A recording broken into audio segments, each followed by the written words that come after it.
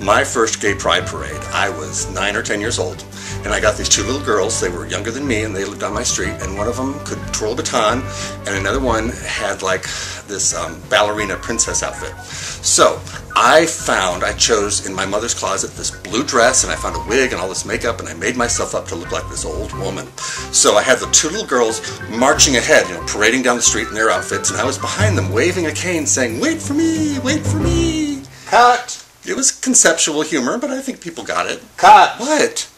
Oh, wait, did I mention that this happened at an Air Force base where my father was a colonel? This is not working. I was a little drag queen, that's what I was. Could we try a story with some broader appeal? Broader appeal? Yes, please. Pride to me is about being body conscious. Conscious about my body. The right treadmill to use, picking proteins over carbs, finding the perfect tank top, hanging out with other straight acting dudes, and I cannot do this. This is stupid. I mean, my head is about to explode. What's wrong? It was going fine. If they're straight acting, what's the gay pride part about? I mean, television. Where's the gay part? You're the gay part, darling. Just do it. Stupid. It's because of this sort of who is this supposed to be for? Vibrant, active gay men. Who's vibrant? Vibrant. The dance floor crowd. The dance floor crowd? I'm 49 years old. I can't stay awake for Letterman. Would you just try something else? Please? Okay, you're trying to sell drink tickets and cover charge. Is that it? Is that what pride is to you?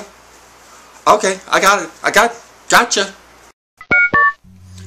My best gay pride was years ago. I was at a huge circuit party and there was like 1,000 guys all dancing on the dance floor and everybody's shirtless. And I'm dancing up on a box, because I'm looking hot, right?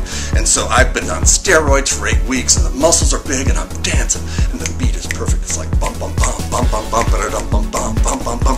And I'm dancing, there's smoke all around me, and I'm thinking I don't call my mom as much as I used to, and the muscles are looking good, and everybody's dancing around me and we're cheering, and there's smoke going on and there's just muscles and lights and the drugs are really taking over me, right? And I'm like, this is so hot, and I hope nobody can see the track marks that are in my arms, and maybe I'll just call in late for work again, or I'll skip work altogether. And all of a sudden, it's like 5 a.m.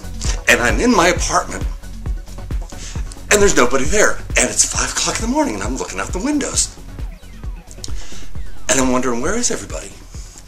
Because they were all right here.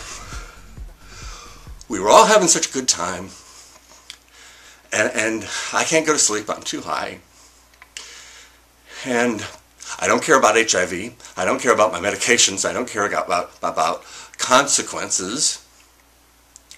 I just don't want to feel bad anymore.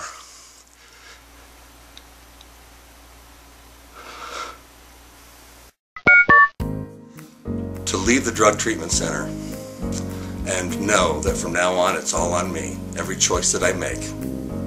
That was the beginning of pride. And to not be ashamed of what it took to get me to where I am today. To know my HIV status, to not be ashamed of that, to share it with somebody else, to make good decisions based on that. Everything I do is a reflection of the pride I have in myself. Everything.